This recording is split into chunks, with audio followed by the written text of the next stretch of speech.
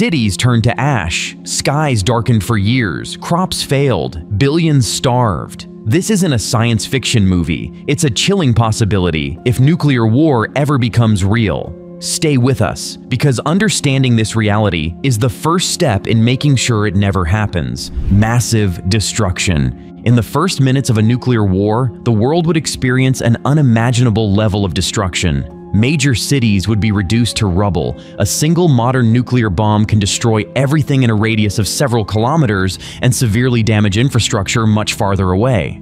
In a large conflict, hundreds of these warheads might be launched in the first wave alone.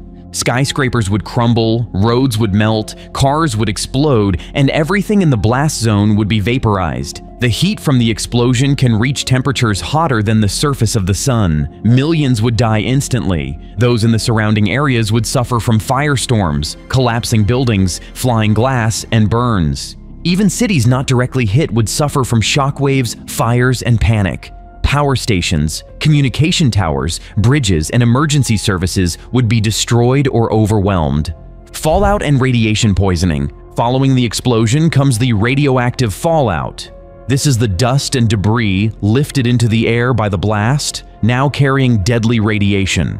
Depending on the wind, fallout can travel hundreds or even thousands of kilometers. It settles on homes, streets, crops, and water supplies, making everything dangerous to touch, eat, or drink.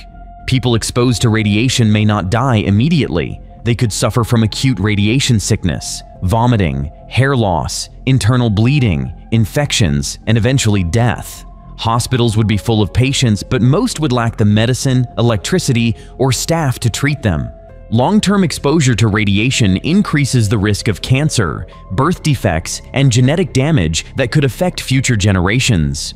The more people try to survive by foraging or drinking untreated water, the more likely they are to poison themselves.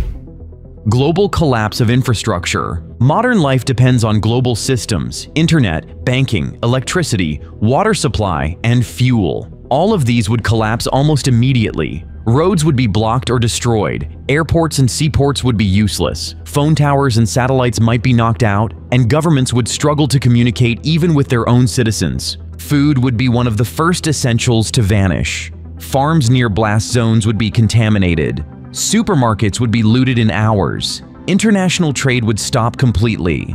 There would be no gasoline for trucks, no packaging factories, no clean water, no refrigeration. In short, the global supply chain would be destroyed. People would go from relying on grocery stores to desperately searching for edible plants, clean water, or canned food in ruins. The environment. Perhaps the most terrifying long-term effect of a nuclear war is the environmental catastrophe known as nuclear winter. When multiple nuclear bombs explode, especially on cities and forests, they create enormous firestorms. These fires send millions of tons of black soot into the atmosphere. This soot would block sunlight for months, maybe even years. As a result, global temperatures would fall dramatically by 2 Celsius to 10 Celsius. Crops would fail across the world, even in countries not involved in the war. Rainfall patterns would shift, monsoons would stop, and entire growing seasons would vanish. Animals, too, would suffer. Without plants and sunlight, entire ecosystems would collapse. Oceans would become darker and colder, killing plankton, the base of the marine food chain. The result? A global famine on a scale never seen before. Mass starvation. With farming almost impossible and supply chains gone, food production would drop by over 90%. Grain, vegetables, and livestock would all be affected. Countries that rely on food imports would suffer first, but no nation would be truly safe. People would eat whatever they could find: rats, insects, even the remains of animals found in the wild. Water sources would be polluted. Diseases would spread. Those who were not killed by bombs or radiation would face death by starvation. It is estimated that even a limited nuclear war, like one between India and Pakistan, could cause a famine that kills over 1 billion people. Social collapse and lawlessness. In such desperate times, the very fabric of society would tear apart. Governments would fall or lose control. Law enforcement would be helpless. In many places, local gangs or warlords would take power, using violence to control food and water. Trust would disappear. People would steal, fight, or kill to survive. Moral rules would vanish, replaced by desperation. People might return to tribal or survivalist ways of life, forming small communities based on mutual protection. Religions, superstitions, and myths may change or grow as survivors try to make sense of the apocalypse around them. Health crisis and mental trauma. The health system would not just be broken, it would be gone. Most doctors, nurses, and hospitals would be destroyed or unreachable. Medical supplies would run out. Diseases that were once treatable, like infections or diarrhea, could now be fatal. And beyond the physical suffering is the mental one. Survivors would carry heavy psychological trauma. They would have witnessed friends and family burn, cities vanish, and entire cultures collapse. Many would experience post-traumatic stress, anxiety, depression, or suicidal thoughts. Children would grow up never knowing the world before. Their lives would be filled with hunger, fear, and violence. Education would end, progress would stop.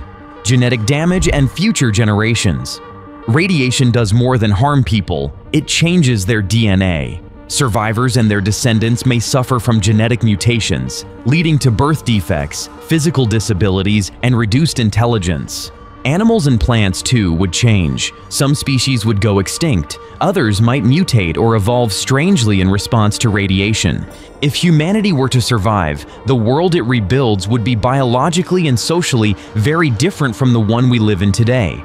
Would humanity survive? This is a difficult question. Some scientists believe small pockets of humans could survive, especially in remote areas with clean water and farmland. But rebuilding civilization would be extremely hard. Knowledge would be lost. Electricity might not return for centuries. The internet, computers, airplanes, and modern medicine could disappear for good. It's possible we would return to a simpler, tribal way of life, growing food by hand, building shelters from wood, and passing knowledge by word of mouth. Or we could slowly rise again, learning from the ruins of the old world. But it could also be the end of humanity as we know it. Not through instant death, but through long, slow suffering, starvation, and decline. A warning for the present. This is not a fantasy or science fiction. It's a real risk that still exists. As long as nuclear weapons remain in the hands of governments, the threat is always present. That's why global peace, arms reduction, and diplomacy are more important than ever.